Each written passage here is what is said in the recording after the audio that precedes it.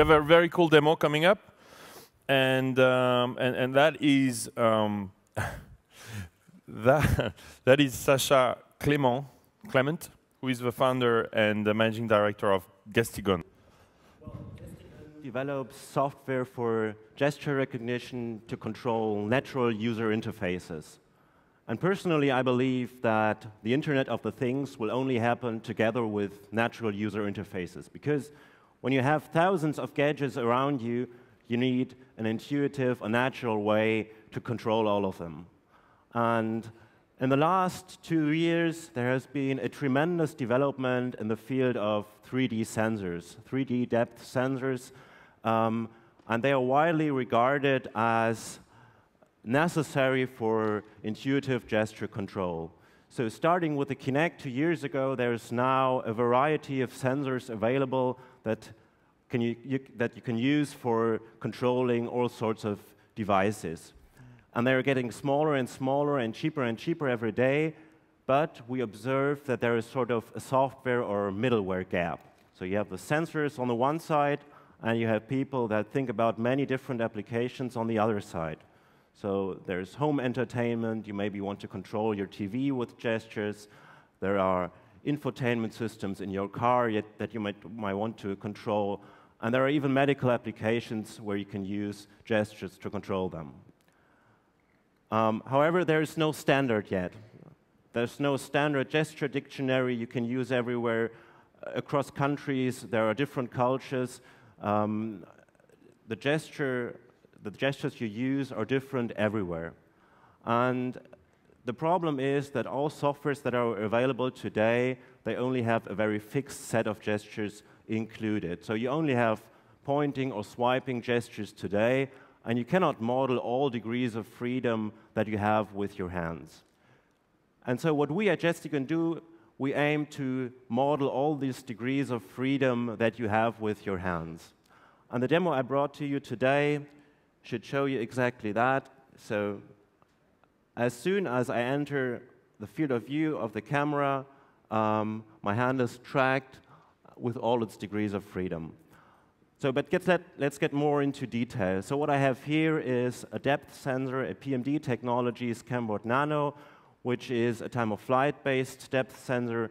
We could have used any other sort of depth sensor here, so for example, the Kinect or the Intel or Creative gesture cam.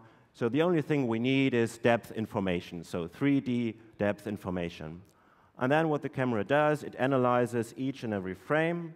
And what you see on the screen is in the background, the orange dots are the raw data, and then in front, the skeleton extracted from the data. And what we have here is a skeleton with about 40 nodes to model all degrees of freedom of your hand. If we have the same software for the full body tracking, of course, then the number of nodes is slightly different and the topology as well. But the software is independent of the topology we use in practice. And of course, we could do this also for more than one hand. The only limitation here is the field of view of the camera. So this is a near-field camera that works from about 10 centimeters to, let's say, 1 meter. But there are other cameras that work in the far range. And all of them, as they provide the resolution we need for finger tracking, can be used for such an application. So you can do, for example, swiping gestures with this. You can point. You can do it with both hands. And even when I shake a little bit, the model stays pretty stable.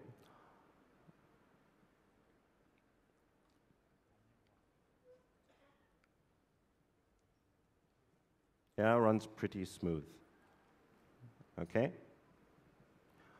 And it is completely independent in which direction you enter the field of view of the camera. And you can very quickly change between entering the active range and going far away from it.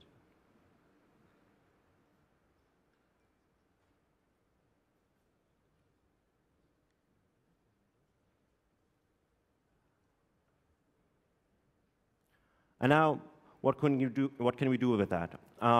So application developers put their application on top of this middleware and can define their natural user interface with that.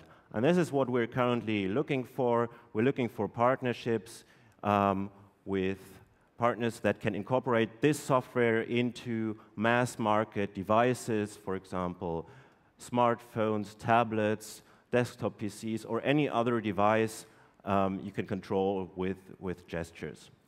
And I know that among you there will be somebody who really wants to use that, and some of the partners will be among you. So I hope we can talk afterwards about possible partnerships there. So thank you.